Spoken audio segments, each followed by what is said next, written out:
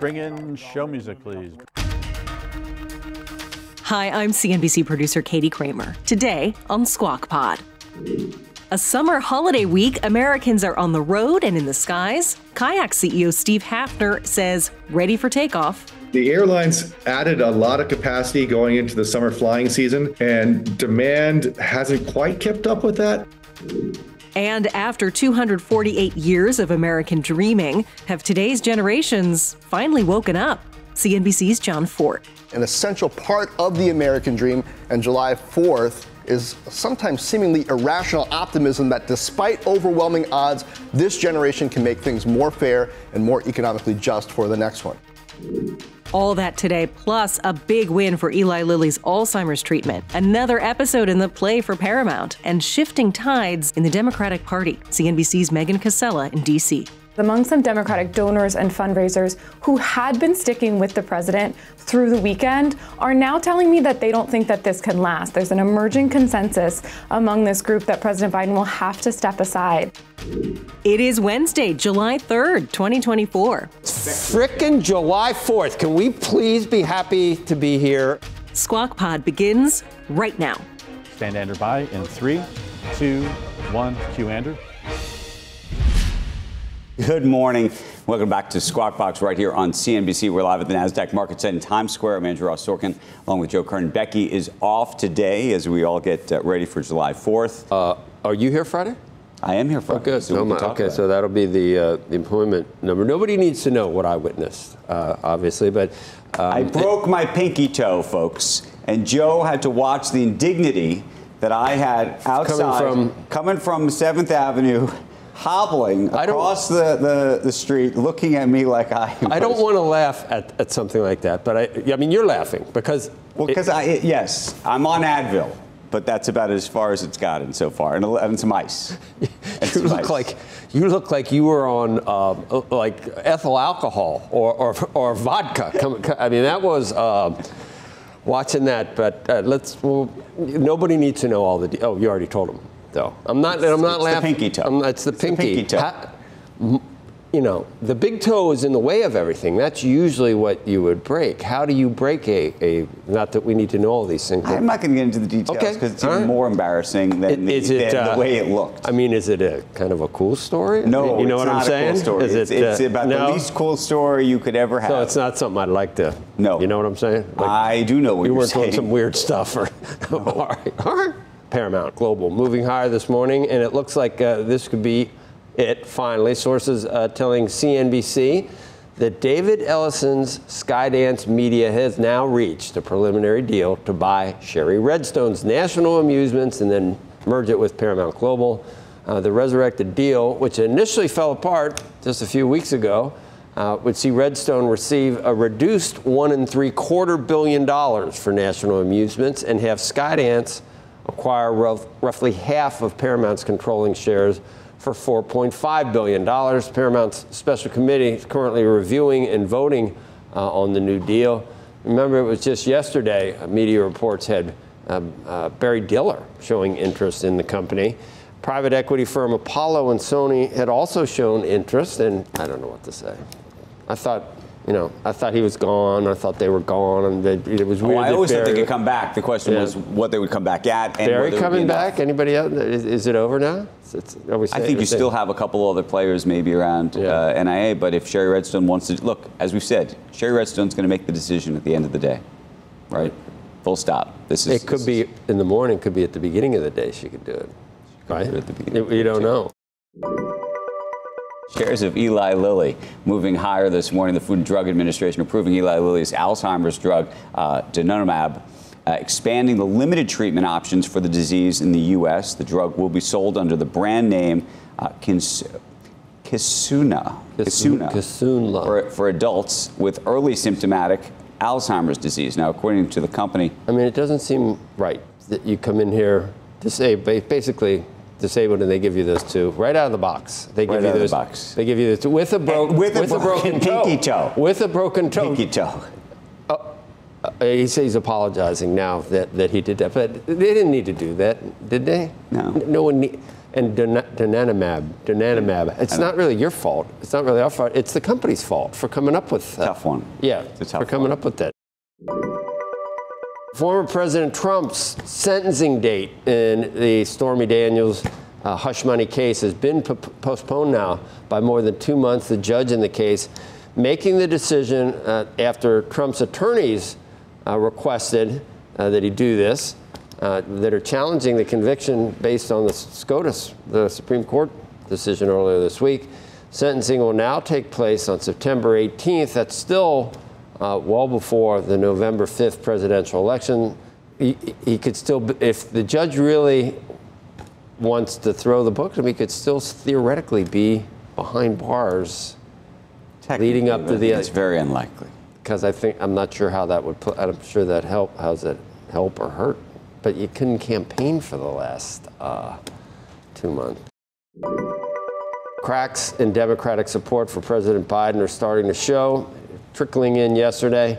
It all goes back probably in the end to donors. Some donors to his campaign may be starting to change their tune. Megan Cassella joins us now. I think the 25, we don't know yet. It started with the guy from Austin, Texas, I think, then a guy in Maine, both in the House, right, Megan? And then former President Obama kind of pulled back his, his sort of solid, which really wasn't that solid in the first place, but he's kind of pulled back. Megan, the betting sites now predict it on who will be the Democratic nominee, basically tied. I think maybe president might be one cent ahead at 41-40, and same with the against Trump. They're both tied. That's a 20-cent difference than where it was before. Things are moving very quickly. They're moving very quickly, Joe, and it's been a very rough 24 hours or so for the president after a very rough 5 or so days since that debate. And one of the notable shifts I want to highlight here is among some Democratic donors and fundraisers who had been sticking with the president through the weekend are now telling me that they don't think that this can last. There's an emerging consensus among this group that President Biden will have to step aside. They think that, he's really weakening the down party candidates, that there's no way that he can survive. It's gotten much more negative, the tone has, over the past 24 hours for all of the reasons that you mentioned, plus the leaked polling that came out yesterday that showed since the debate, Biden had lost about 2 percentage points in pretty much every battleground state. And like you said, in the predicted markets, people are really starting to think now about the possibility of a President Harris. Joe? A candidate for president, and candidate Harris. And the possibility. You got a George Stephanopoulos gets the interview. Yep. It's not even live, so God knows. I don't. After everything that's happened and all the criticism of the media, I don't think they'd edit it in a. And I'm not sure what they want. They probably want, like a lot of mainstream media, I think, want Biden out now because you heard James Carville. That was the one that got me initially, where he said things that can't continue won't, and you just wonder whether. But don't underestimate that inner sanctum of the First Lady and the President's son and Ted Kaufman and others longtime advice. He can stay if he wants, can't he? You can't tell him he has to leave. No one can tell him that. That's right. There's very little that anyone could do on their own to get him to step aside. It has to be a decision that Biden himself makes. And like you said, that inner sanctum is really difficult to get into. But one of the big shifts yesterday that we did see that some of the donors I've been talking to flagged as something that changed their minds were those comments from Nancy Pelosi and Jim Clyburn, two of President Biden's close allies in Congress. My recommendation is for him to have some interviews with serious journalists, you among them, a serious journalist, no holds barred, any questions fair, and just sit there and be Joe. I want this ticket to continue to be Biden-Harris, and then we'll see what happens after the next election. No, this party should not in any way do anything to work around Ms. Harris. they were still in support of him, but they were a little bit measured, saying, yes, they were sort of validating concerns about his health. One person I spoke with said the one thing that seems like it might be able to change President Biden's mind, and the one thing to watch for, is whether those two and other congressional leaders, not just the rank and file like you mentioned, if the leaders start to come out publicly, that's when maybe the campaign will have to start to recognize, or at least the president will have to start to recognize something. But like you said, it's not an easy pitch to make. The donors are hoping to have influence. They can do as much as they can by threatening to withhold money and that sort of thing, but there's nothing anyone can do on their own. Well, the real possibility of him not being the candidate is front and center now, but the heir apparent is absolutely Vice President Harris at this point. The gentleman in Michigan saying, we'd take a very dim view of passing over the vice president. That's pretty weird that Kamala Harris is above. And then there's also one for who will be the Democratic presidential nominee. And I think it's now 41 President Biden and 39 Kamala Harris. But if you were wondering who's it going to be, whether Gavin Newsom or anybody else had a chance, it looks almost like, and some Democrats I think are starting to figure out how they'd go about running Kamala Harris, addressing certain concerns, definitely highlighting her strengths that she's been out on, in the last couple of weeks on abortion and things like that, to try to maybe overcome. And nobody knows. So who is the ideal VP for her? I saw Andy Bashir. I saw Josh Shapiro. People are talking about. But you think that all the players who were not on the list as a potential president are not on the vice VP list? So where's Gavin Newsom lie on this list? You don't want necessarily two people from California? I don't know. I don't think he'd. Yeah, I don't know. I don't know what he would do. Whitmer. Right, all of a sudden, you say Whitmer, who was sort of high on the list. He was a prior sort of top. Yeah, I don't know. Does that change? Fascinating, though. It's fascinating. I have my. And I think one point to make too on Harris. One point to make on Harris, too, is that she's polling fairly well. The betting markets have her up, and that's before she's chosen a VP, as Andrew said. So if you think about somebody who is already broadly popular, who might be leading a state already, maybe a southern state like Bashir, Roy Cooper in North Carolina, Pennsylvania, that's something that could boost her further. So you're absolutely right. The party's starting to think about her much more seriously now. It says 70% of the country doesn't know who Bashir is. I think it's sort of touching Bill Ackman now. It says, wow, CNN, they've really done a good job since the debate. Yeah, they want Biden out. I mean, yeah, they've done a good job now, being honest, finally. They want Biden out because they're worried.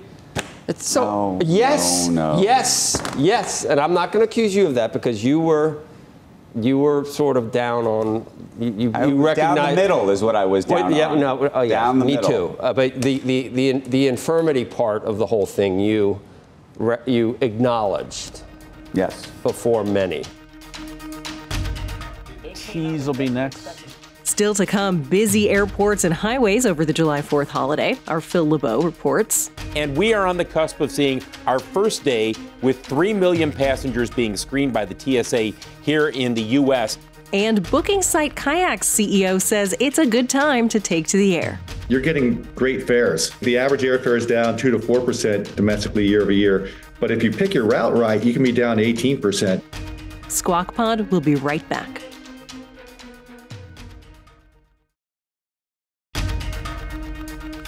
This is Squawk Pod. Stand by, Joe. His mic here.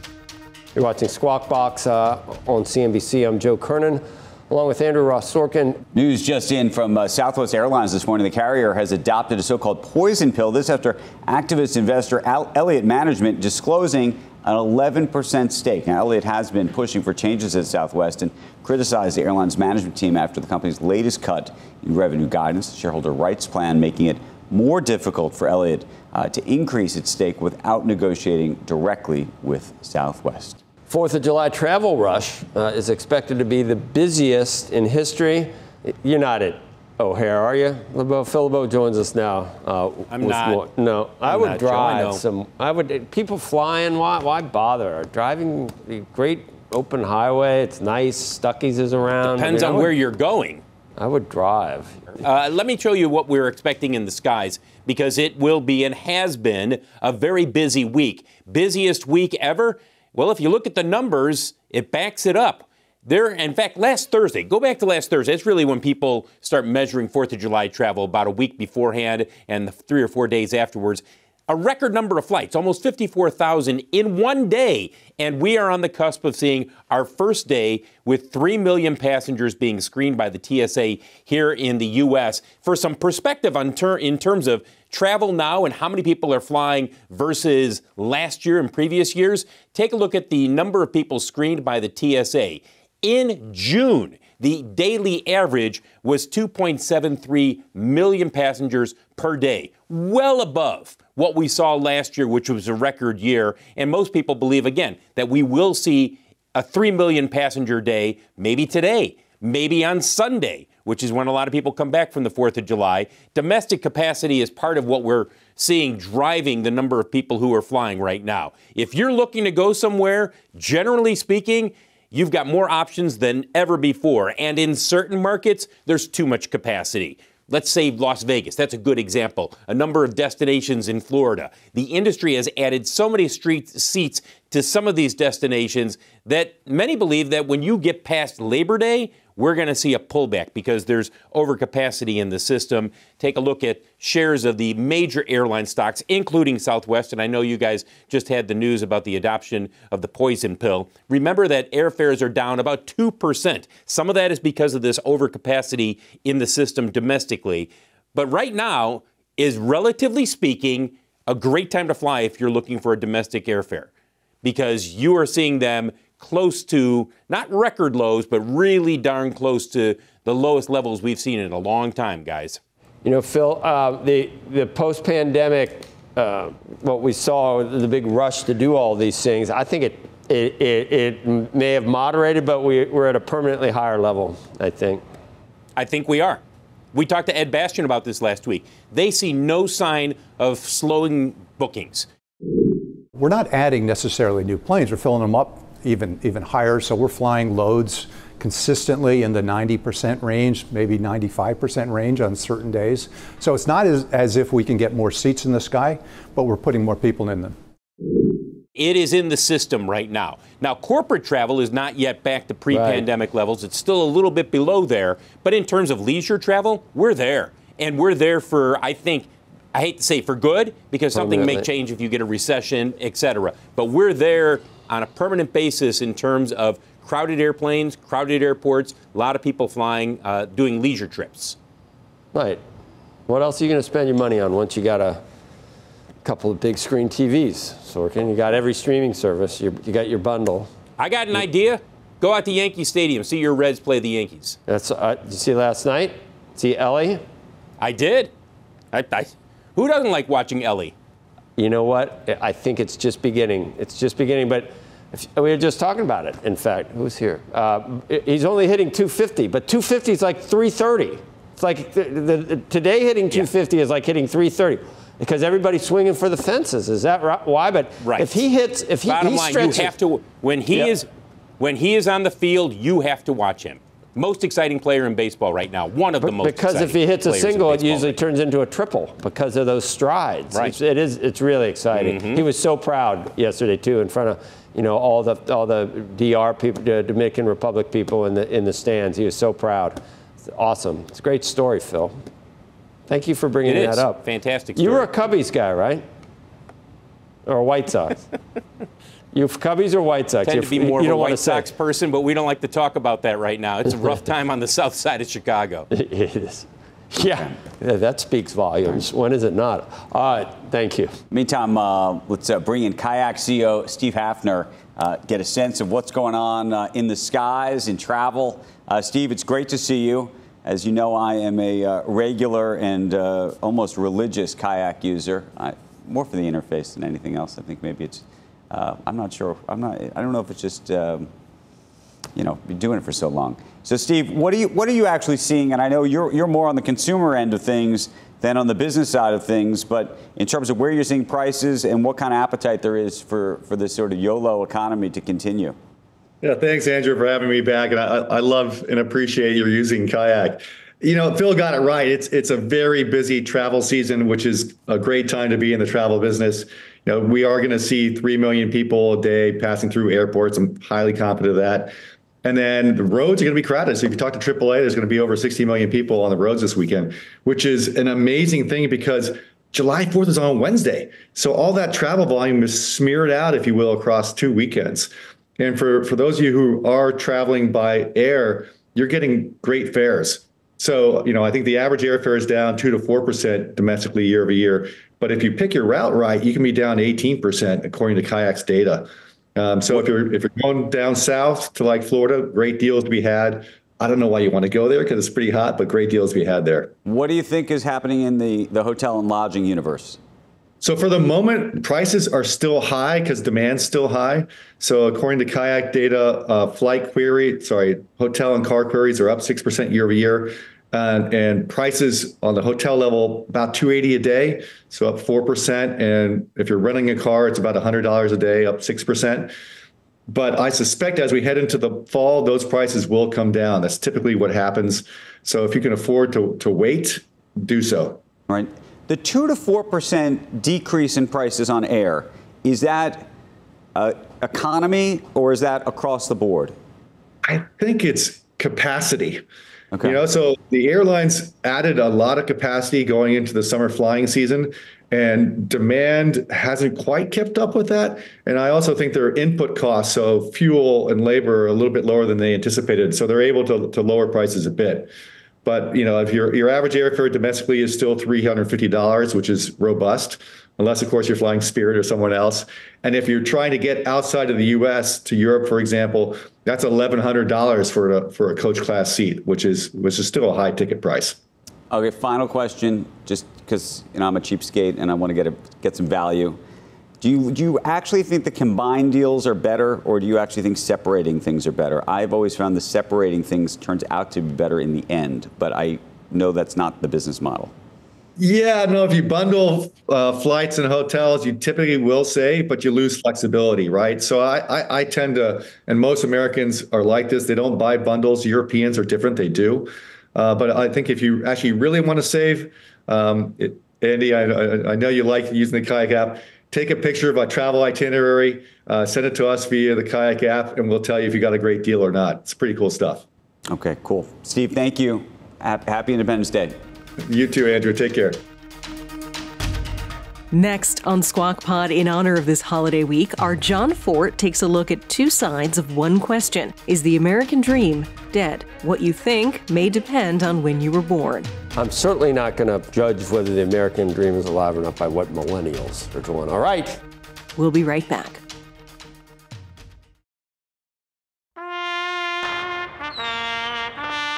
Welcome back to Squawk Pod, today with Joe Kernen and Andrew Ross Sorkin. Here's Joe. The American dream turns 248 years old tomorrow, counting from the signing of the Declaration of Independence. But with the high cost of living and the growing inequality in the economy, it's fair to ask, is the American dream dying? People say it's already dead. I don't like this one. I hope you come down on that it's still. Well, you can count on me, Joe.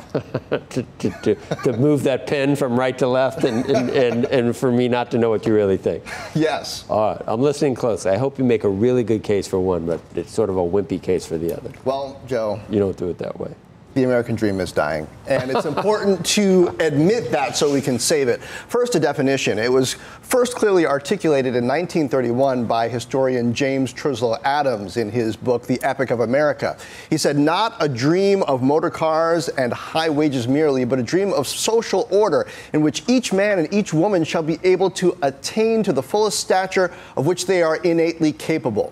It echoes the Declaration's equality, life, liberty, and pursuit of happiness. So what's gone wrong? Well, in the last couple of decades, this chasm has widened between the rich and everyone else, and it's destroying social mobility, the idea that kids can do better than their parents did. 90% of kids born in 1940 grew up to earn more than their parents. Only half of millennials born in 1985 are doing that. And it sure looks like things are getting worse. Fresh data today shows many millennials in Gen Y can't afford to buy homes. Education, student loan debt per student doubled to top $37,650 over the last 15 years. Now, this post-pandemic inflation surge is the straw that broke the camel's back. How can people be thrilled about earning a few extra bucks an hour when rent nearly swallows it all, home ownership is out of reach, and college loans don't pencil out? Save the dream, Fix the system so talent wins, Joe. The second one that you do is normally the one you believe in. So what's the benchmark year for the American dream? Where are we trying to get back?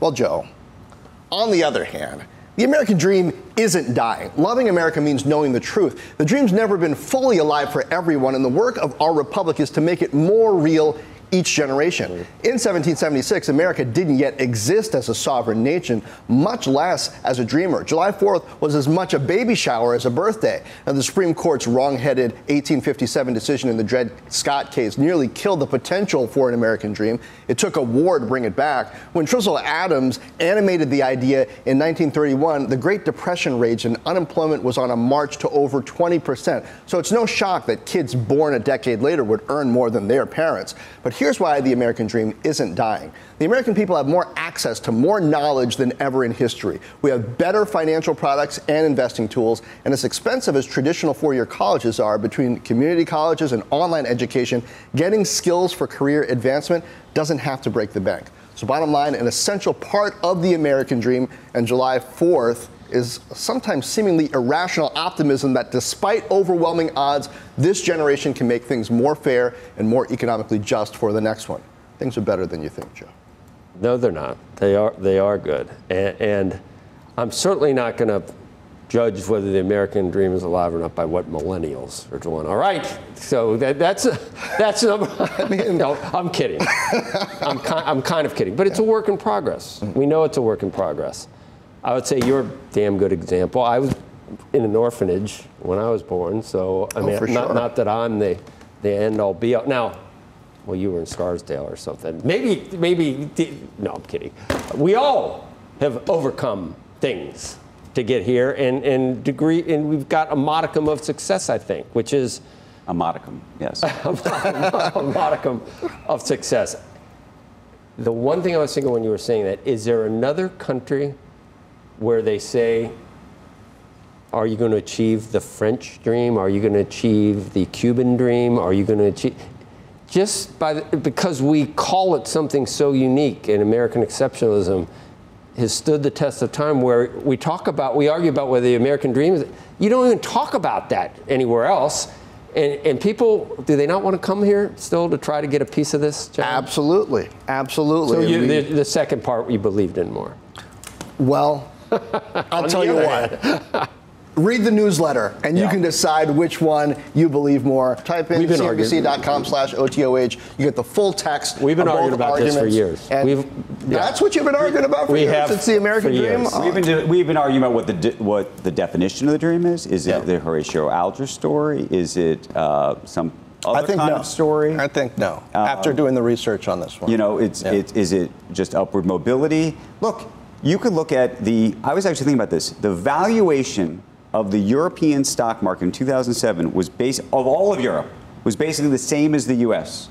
Today, the valuation of our markets, I think, are 4 or 5 times the entire. By the way, the size of Nvidia is larger than the entire valuation of all of every stock in France. You know what that would say? That would say that trying to game outcomes instead of opportunities, and the endless quest for total egalitarian societies ends up lowering everybody down here. You'd rather have some people up here if everyone's trying to get there. I'd rather try to join people at the top than join them at the bottom.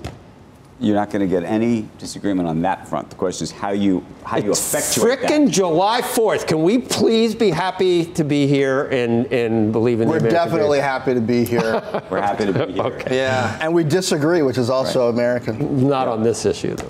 Not on this issue. You're going to be less happy to be here on Friday. That's the difference. You know what? Just think about it like that. We should never, ever complain about. That's true. Right? Absolutely. We shouldn't. Right. Look, it's a work in progress. Let's get everyone to the point where, if they work hard and do the best they can, get to that position where they have a chance, and then it's up to them. And that's the pod for today. Thanks for listening. Squawk Box is hosted by Joe Kernen, Becky Quick, and Andrew Ross Sorkin. Tune in weekday mornings on CNBC at 6 Eastern. Follow Squawk Pod wherever you get your podcasts to get the best of our show anytime. We will be off tomorrow for the July 4th holiday, but right back in your feed on Friday. Have a great holiday. Happy Independence Day.